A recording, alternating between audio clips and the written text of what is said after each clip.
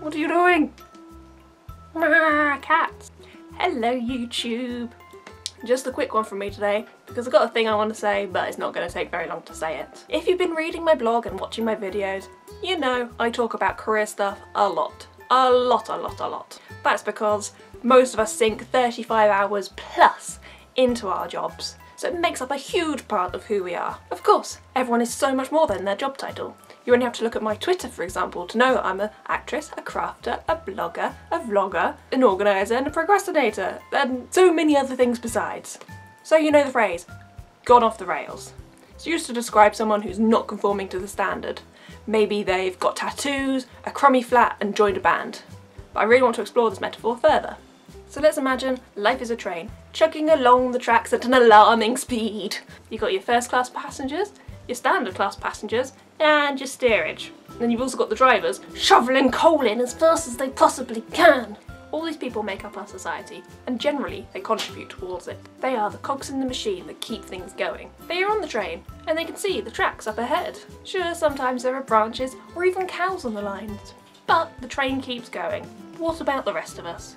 Have you ever felt that life is going on around you, that everyone else has a plan, and you are just floundering?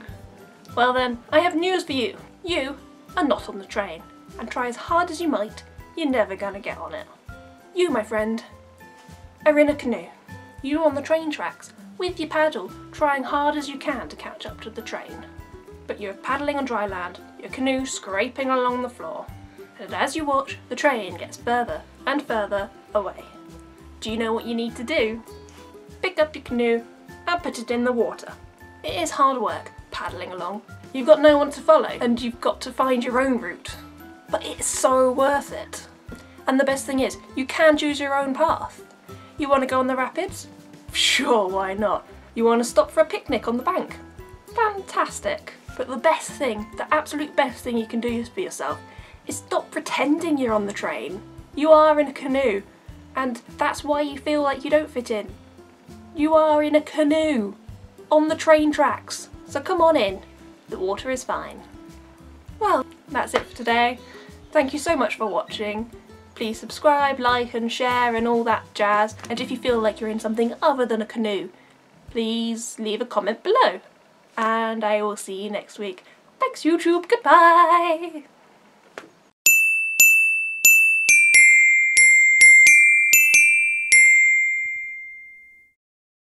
The second part, this